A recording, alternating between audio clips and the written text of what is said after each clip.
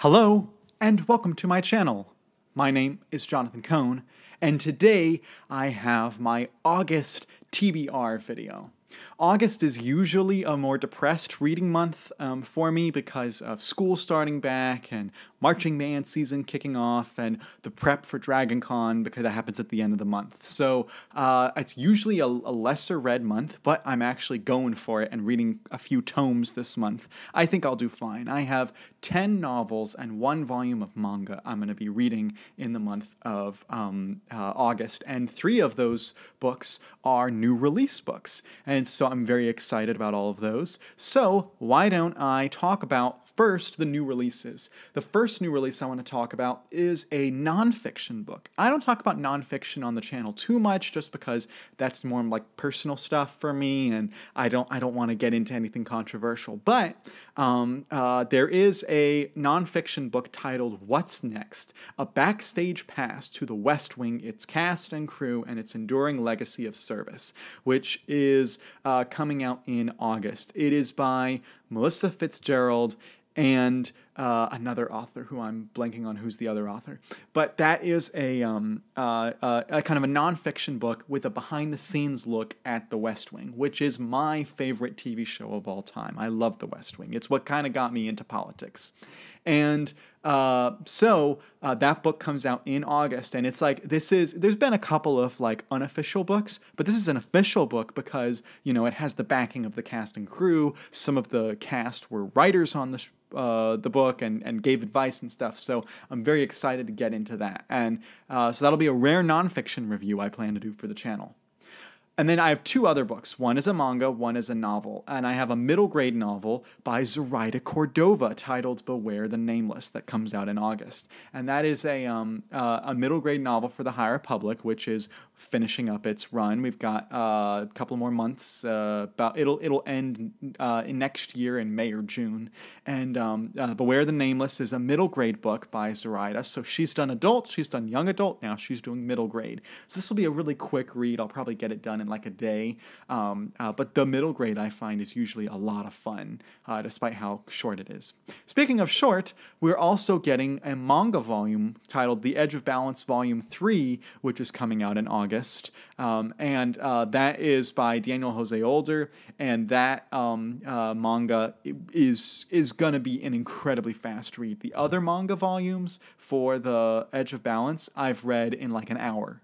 And so that one, it will take me absolutely no time to read. So I'm including it because it is a book that I'm reading, but it's going to take me no time to read it.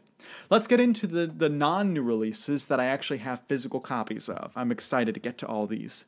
I have Fablehaven 2, The Rise of the Evening Star by Brandon Mull. I read the first Fablehaven in July. I loved it. My review will be up soon, and I am so stoked to keep going with the series. And I'm super excited to find out what The Rise of the Evening Star is, because I found out what the Evening Star is in the first book, and it got me excited, so I want to see what happens in the second book.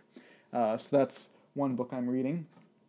I also plan to read Star Wars Tales from the Mos Eisley Cantina. This is a short story collection for Star Wars. I'm working through the EU. I'm getting close to the end. And this is one of the short story collections. I will be doing this as my YouTube shorts for the next 2 months. It is like, I think, 14-ish short stories.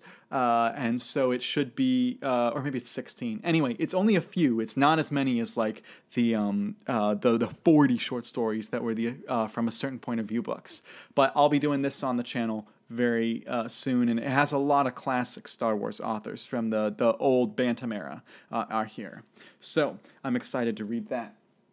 I also am reading Dead House Gates, which is the second Malazan, however you pronounce it, book, or the Fallen book.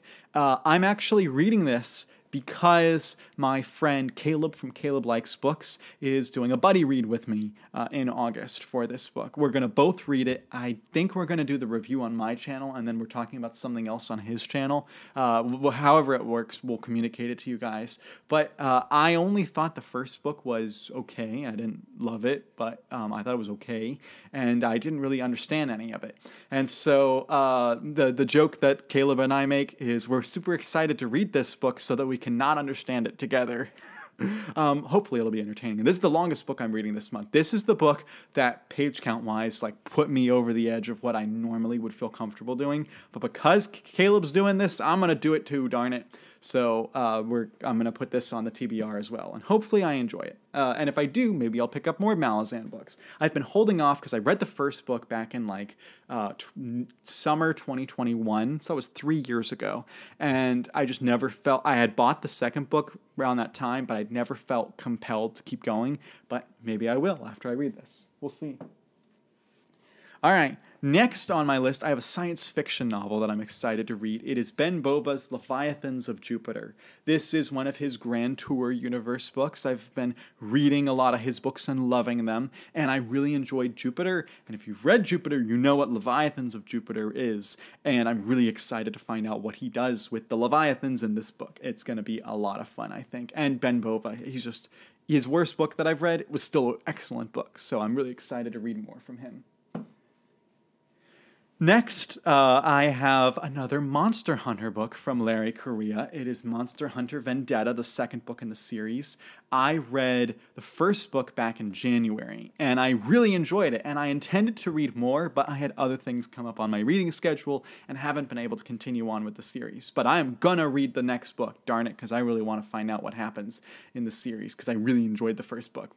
So, and I think there's like 7 or 8 books out now in the series. So I have the first 4, so I'll continue reading those this year, and I'm really excited to read this in the month of August.